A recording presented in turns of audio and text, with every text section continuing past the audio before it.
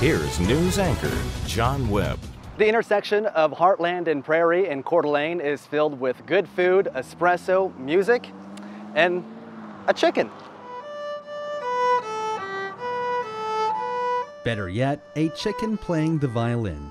I've just kind of settled on the chicken, sometimes the Violin Chicken, but to differentiate myself from other chickens that might be out there, because I have a violin, so I'm a Violin Chicken, which is not the same as a violent chicken, because I'm very, very much a gentle hen. The Violin Chicken is a local resident who just wants to spread some positivity.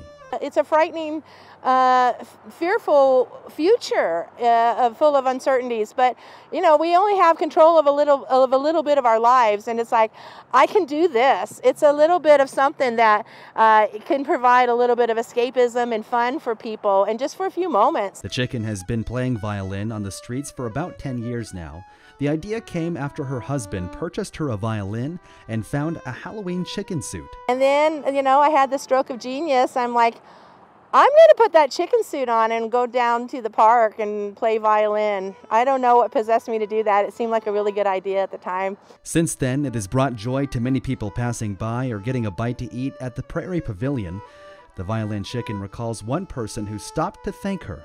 Just said that she drove past me 3 times a week on her way to dialysis, and one day she felt inspired to talk to me, and just said that I cheer her up for a few moments on her way. She says she simply enjoys brightening everyone's day, especially in 2020.